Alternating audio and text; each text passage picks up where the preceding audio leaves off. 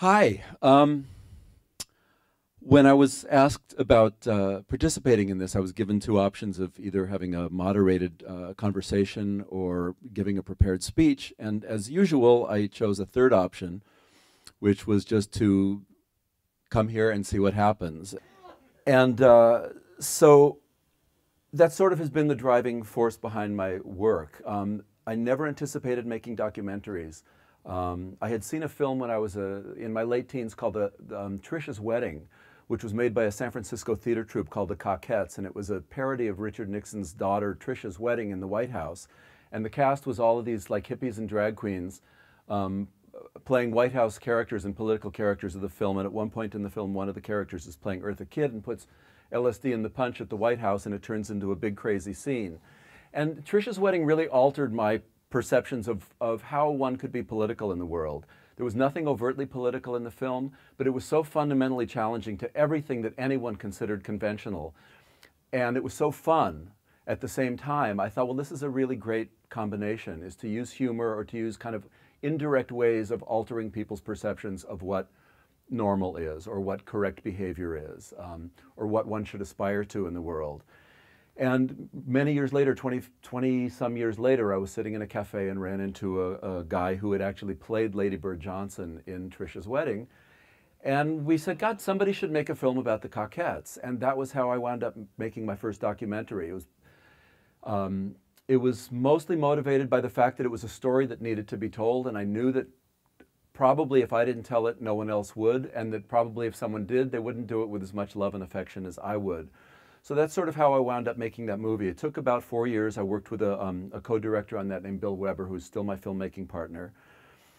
And in a way, it turned out to be a love letter to San Francisco. San Francisco was a city that I always sort of dreamed of moving to when I was 11, 12 years old and was reading about hippies and about the Haight-Ashbury. And in moving to San Francisco in the 70s, I really found this really remarkable city of dreamers and people who moved there to get away from convention and from the traps of whatever their family and normal life were keeping them in, and who moved to San Francisco to experiment and to explore other ways of living. When I finished The Cockettes, which didn't do great at the box office, but it's become pretty much of a cult classic, people kept saying, well, what's your next project? What's your next project? And my feeling was, I can't imagine another movie that would speak to who I am on as many different levels. The movie was about hippies and drag queens and politics and San Francisco and LSD and all the things that I care about.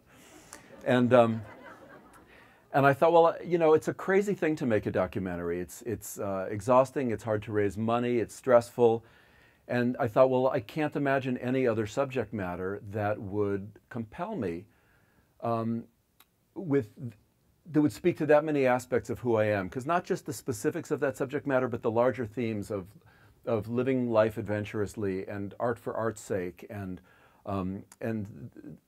prioritizing community over career or making money. It was a very countercultural film and a very celebratory of kind of countercultural values. And, you know, people kept saying, well, you have to make another movie, you have to make another movie. And I just, you know, I never plan. I never really know what I'm going to do next. And so I moved to Portland. I did a little bit of teaching, a little bit of writing. And I had a boyfriend for a year and a half who was significantly younger than me. And he heard me talk a lot about my years living in San Francisco. I moved there in 1976. Which was really just the explosive moment of gay liberation in San Francisco. It was very exciting. It was a wonderful time when the gay community was really first defining itself in a way really that was historically unprecedented in San Francisco, which was really the mecca of gay liberation in the early years, and in many ways still is.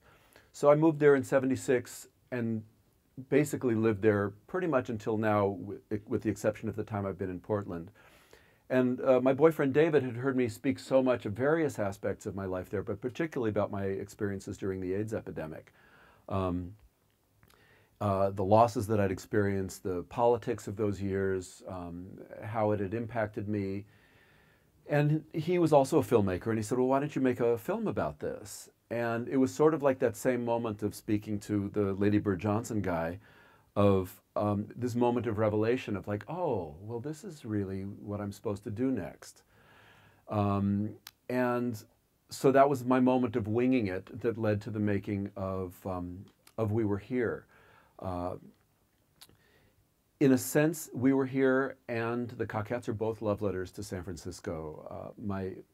Part of what happened for me when David suggested that I make the movie was a similar realization that probably no one else would make the movie if I didn't. And I felt like that if someone did, I also wanted it to be made by someone who had actually lived through the experience. I didn't want the story of AIDS in San Francisco to be told by a journalist, by someone who was coming from the outside and trying to make sense of the story. It was so deeply a part of my personal experience and the personal experience of everyone I knew in San Francisco in those years. So very, very quickly, after I got over the initial feeling of like, oh my God, that's the last thing in the world that I would want to do, is to revisit that incredibly painful past, I got very excited very quickly, and the movie started to come together. I went down to San Francisco. I'd been living in Portland, as I said, and found my first initial funding to get started. It's an enormous, enormous subject matter. I mean, the AIDS epidemic itself is enormous. Reducing it down to San Francisco, it's still an enormous subject. And not only is it enormous in terms of history, in terms of the complexity of the politics, in terms of the, I mean, it's a huge, long history from the beginning of the AIDS epidemic up until now.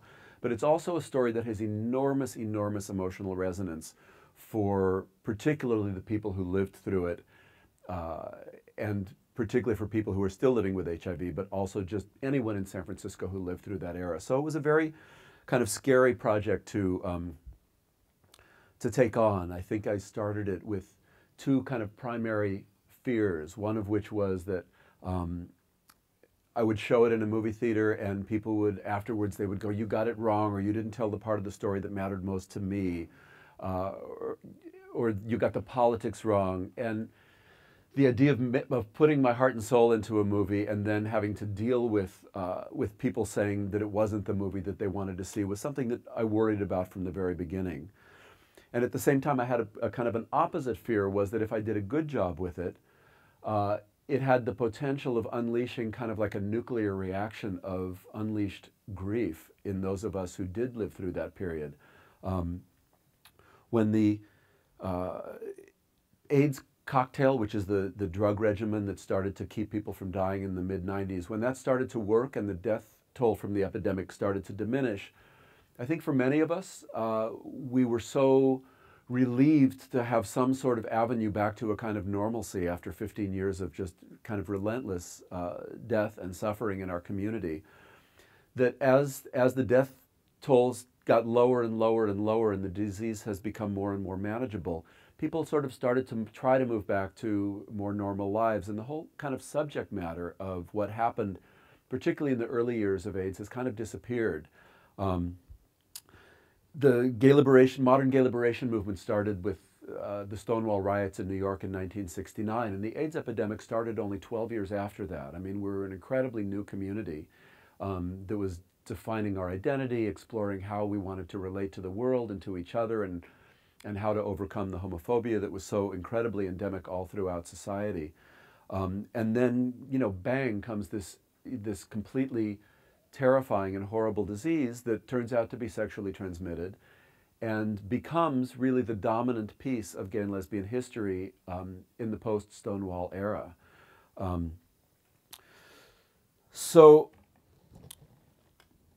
I got started working on the movie, and I had one friend who I'd known from doing HIV prevention work in San Francisco, and he was my first kind of experiment on how I was going to tell the story. I knew that he had a deep history with the epidemic and a deep passion for the story being told. And so he and I sat down to just kind of experiment with an interview. And in the middle of the night, I mean, getting back to the winging it part, in the middle of the night before I interviewed him, I woke up and I thought, oh my God, I have no notes. I've done no research. And and I'm doing the first interview of my movie tomorrow. When we made the Coquettes, we had pages of outlines and background material to approach the interviews.